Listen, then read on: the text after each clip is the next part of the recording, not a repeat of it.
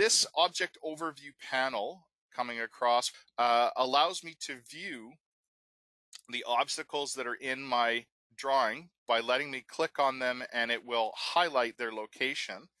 So there's a number of elements in here for the wooded view. So if we come down to the other numbered obstacles, if we'd like to know their location, we can left click on them in the object overview.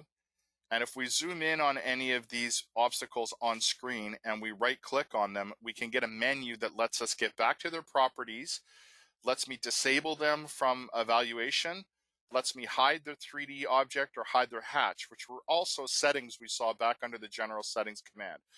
This would be a global on or off when we were setting it before creation. This would be for individual objects. So if I went for the properties of the object, then it would tell me what its name is, what its X and Y values are, and what its elevation was, and whether or not its status was known or guessed. Because this was an import data set, we're saying these are all known obstacles to begin with. We're obviously getting some survey commission to gather the data for us.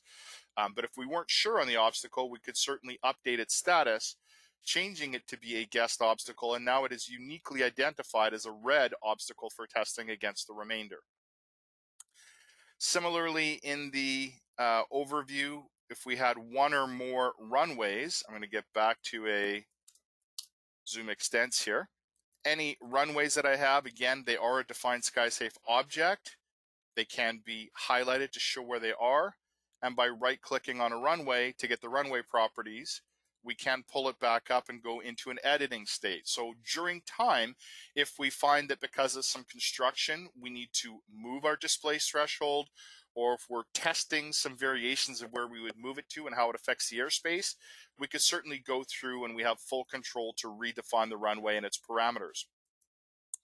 One other thing to recognize when we are selecting a surface to build that we'll see in a second is that there is some right-click options in here that let us not only, in this dialog, we can set up the parameters for the runways at either end, but when we build the surfaces under the create surface, we can uniquely look at 02 and 20 from each other for operations. It's not a consistent operation at either runway end.